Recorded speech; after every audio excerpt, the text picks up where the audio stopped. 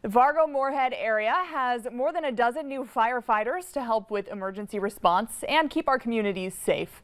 This morning, 13 graduated from the Fargo, West Fargo, and Moorhead Joint Fire Academy.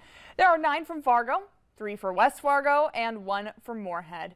During the 16-week program, recruits completed classwork, drills, ride-alongs, and live burn scenarios.